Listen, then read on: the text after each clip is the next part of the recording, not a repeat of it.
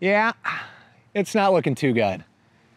Flaking bark, dead branches in summer, riddled with holes, little sprouts of leaves trying to push out near the base of the trunk, struggling to survive. But can it be saved? No. Unfortunately, this tree has been destroyed by emerald ash borer. Emerald ash borer, or EAB, is an invasive insect that kills ash trees. Female EAB lay eggs in the bark crevices of ash trees, and larvae hatch and feed underneath the bark, ripping through the tree's xylem layer, which is basically the blood vessels that transport water and nutrients up and down the tree.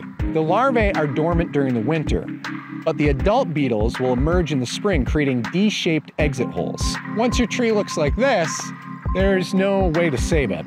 The infestation of EAB in Chanhassen started in 2021. In the short years since, the ash trees in our community have been ravaged.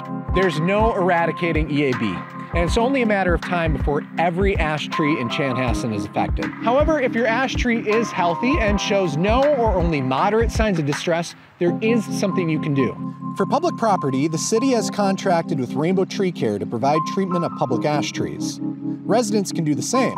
Homeowners can treat trees during the summer or early fall, so right now. It involves injecting a special insecticide into the base of your tree, which will get into the xylem layer and keep the EAB from eating through it. This isn't a permanent solution, however, and they need to be refreshed every 2 to 3 years. The most effective way to help slow the spread of EAB to other places is to not move any ash wood from Chanhassen. That includes firewood and other tree debris.